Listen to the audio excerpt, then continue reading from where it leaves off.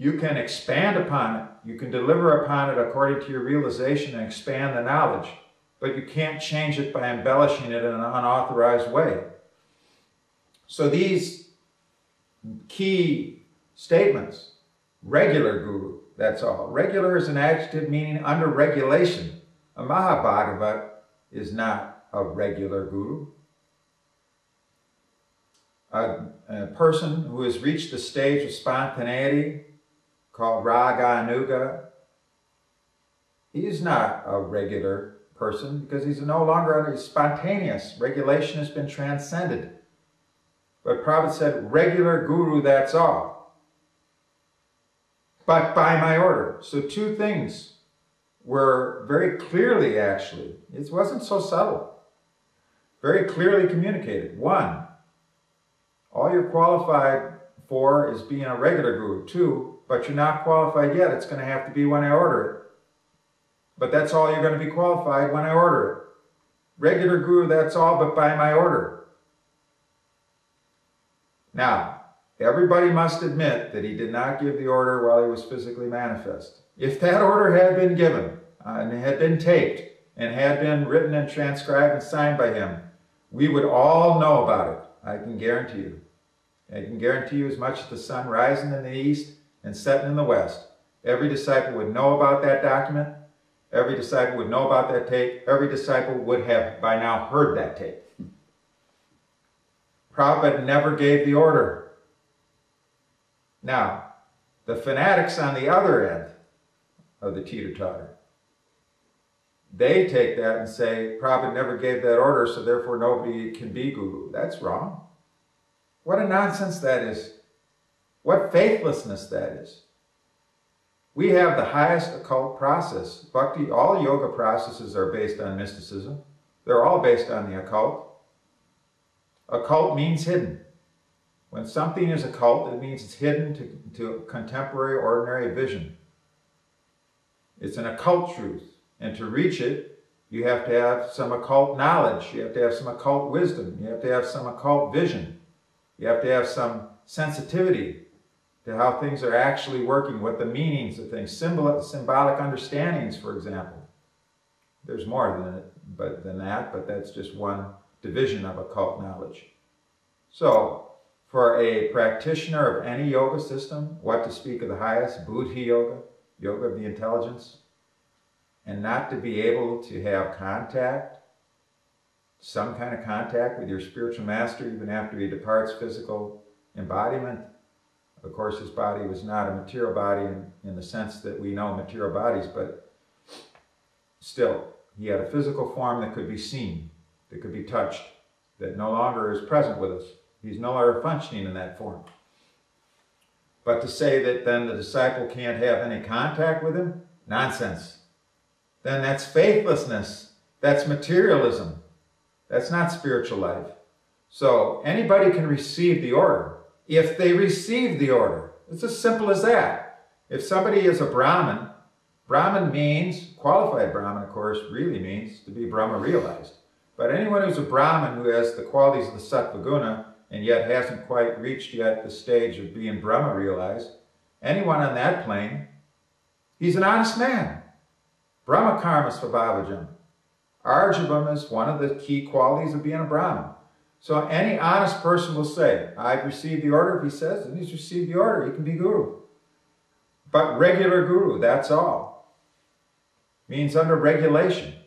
Now one may then take that and say, well then can anybody ever become a Mahabhagavat again? Sure. No problem. If you go into the gym and you say to the guy who's running the gym, what's your fees here? I'm one of the best weightlifters in the world. I'm right on the level of what Arnold Schwarzenegger was. What's your fees? You're on that level? Yeah. I can bench press 2 times my weight. Oh, man, you show me. You go to that bench right now. I'll put 2 times. Get on the scale. Okay, you weigh 250. I'm gonna put the 2 times on. You bench press it. You got free here. I want you around. So if you're a Mahabhagavat, you don't have to use any legalistic arguments. You already have all the mystic cities. You already have full knowledge.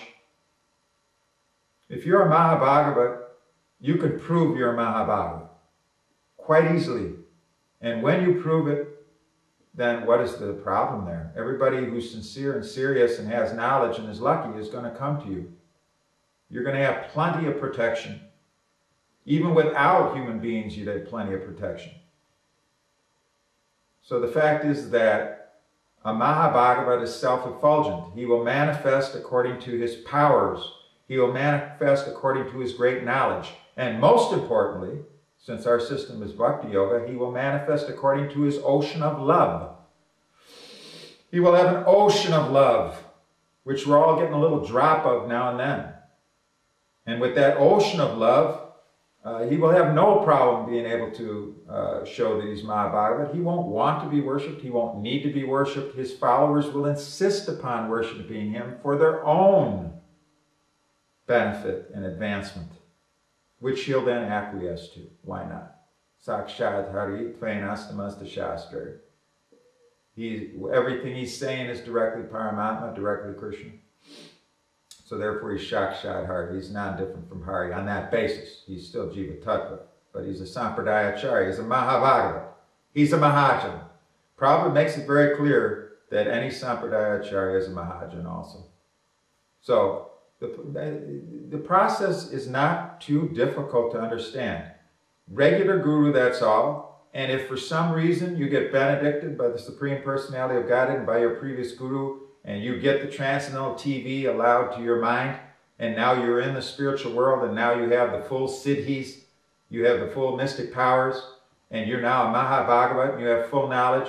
If you get that benediction, then that will be self-evident, because you'll be self-effulgent to anybody. And the envious, of course, will attack you, but so what? You'll be able to deal with that. The process is very simple. The process is now complicated because of why? Because of evil. Because what produces evil? Evil is produced when you act either above or below your eligibility. Everybody has an adhikar. Adhikar. Adhikar means eligibility. Everybody where they're at. So, if you're at some place, then according to that eligibility, you act according to it, it's not evil. That's why the animals are never engaged in evil activity, because they're always acting according to their adhikar. But a human can do evil because he can act either above or below what he's eligible for. So when he acts above, he's an imitator, he's a pretender. It's a great evil. Why is it a great evil? This is not difficult to understand psychologically why it's a great evil. Because if somebody acts above their realization and pretends to be a guru when they're not, or pretends to be a Mahabhagavat when they're not, what happens? They slip up. And it becomes known. They do criminal activities of some sort. They do dreadful activities of some sort. They do unauthorized activities of some sort. They make some colossal mistake. They fall victim to some huge illusion. They engage in libertine activities, whatever it may be. They do something grievous. And then what happens to everybody? They think evil is supreme. They think there's no hope. There's no guru. We see anybody who tries to do anything gets nailed. Everybody's a pretender. Everybody's just trying to deceive one another. Everybody's trying to get over. It's just a colossal hoax. It's all a turtle tank. Everybody's trying to get on top of the other's shell and then pivot up and get up to the top of the aquarium on the basis of pushing the others down. It's all evil. Evil is supreme, enters into the consciousness when this pretension goes on. That's why if you act above your adhikar and pretend to be a guru when you're not, on any of the levels, be it with the 2 feet in, 1 foot out, or both feet out, whatever the 3 levels, if you're not there, then it's evil because you're acting above your, and if your adhikar is that you should be doing certain things and you're not doing them, and you're doing things much lower than what you really have the power and the knowledge to do, and you're not stepping up to the plate and doing it, you're going to produce evil on the other end.